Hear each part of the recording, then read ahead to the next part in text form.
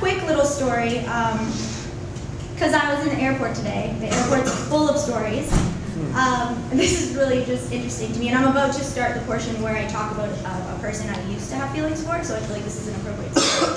I was sitting at my gate, and it was like 6:30 this morning, and this little boy, he was like 3 in his stroller, just kept looking at me and smiling, like as big as he could smile. And as soon as I would look at him, he would just like bury his head, just like all the way. And he was so cute, and I just kept like trying not to let him see that I was watching him, and then as soon as he would be like, I would turn and he would look away. And then I started to think, I know this game. Except I play it with people my age, and I don't like it very much. Right?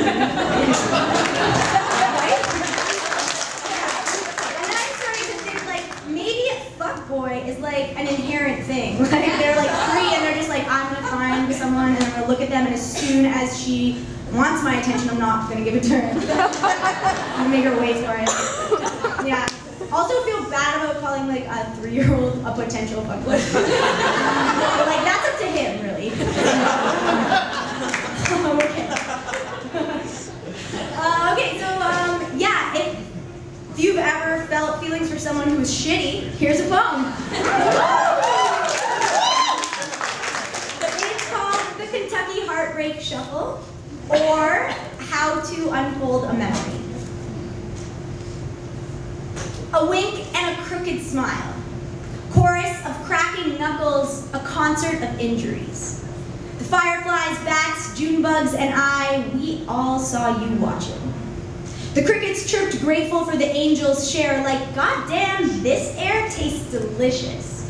Speaking of bourbon, Kentucky was barrels on barrels. An old-fashioned, yes please, cornmeal fried catfish, clocks with Roman numerals, and the street lamps, ugh. The street lamps wrap around porches, the porch swings, the American flag. Look, I know, there is nothing romantic about colonialism. But there was something about that architecture, right? That whispered, sticky, sweet nothing, and I was stuck in the roundabout. I was inside looking out, finally. You see, I had been going in circles, swallowing words dizzy. I had to lie down before the church at midnight. I had to lay time flat and still the treetops. Fireflies, bats, June bugs, and I, we all stood watching the ghost ships of light sail the sea sky. Silent treatment. The fantastic devastation of unwanted silence, that heavy slink. How it hangs with purpose, the mean, easy. My tongue is well trained in the sit still, it's my hands that can't keep a secret. My legs too eager to run into the music, so I went looking for our bridge to burn. And a riverbank to drown the flames, to stifle the heat. Kentucky was hot, all barefoot blue flame, and I could see the music, but the music could see me.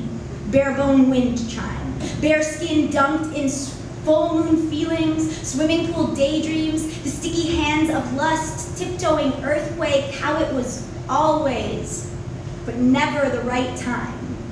One might have found me akin to a scoop of ice cream atop soda pop bubbles, light as air without care for the impending melt.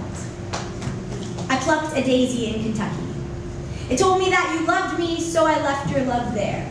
There in the dancing around, dancing through, dancing on the spot where I buried my expectations and the wanting of it all. You know, the truth hurts less when it is not parading around in front of us. Love, the great and handsome, terrible beast, traced me back to it by a trail of smoke. See, I only doused myself in gasoline when you handed me that match because I was tired of being a metaphor.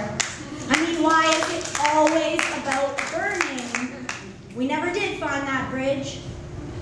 Never burned it down. In Kentucky, there is a pile of bricks I could not use to measure the space between us. I don't bother trying to do that anymore. There's this condition called the rapture of the deep. It's when a deep sea diver spends too much time at the bottom of the ocean and cannot tell which way is up. You have always been asleep in a different bed in the same room.